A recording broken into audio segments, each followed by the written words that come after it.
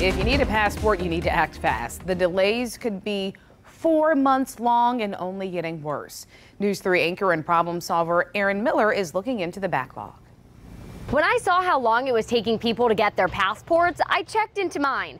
Turns out it's expired. And I'm sure I'm not the only one having this realization, so I looked into what else you need to know. I can tell you that for a while there was a long backlog for passport renewals, and especially for new passport. Right now, the State Department has processing times broken down into a few categories. Regular passport books will take between 10 to 13 weeks and cost at least $130. Expedited will take between 7 and 9 weeks plus an extra $60. There's also urgent travel for people traveling internationally within 9 weeks.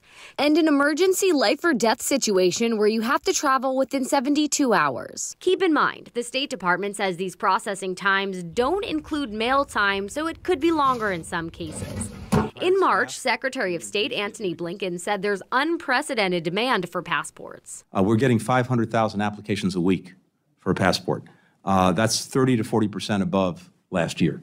So it's dramatic. I also spoke with Kevin Brassler of Consumers Checkbook. He warned that you may need to get your passport renewed even if it expires within 6 months. I've seen people at the ticket counter very upset that their passport, which isn't going to expire for a few months, nonetheless, they weren't allowed to travel because it was going to expire within that tourist visa window, even though they were only going to be there for a week. No, that wasn't good enough. Brassler says to check the country's requirements before booking.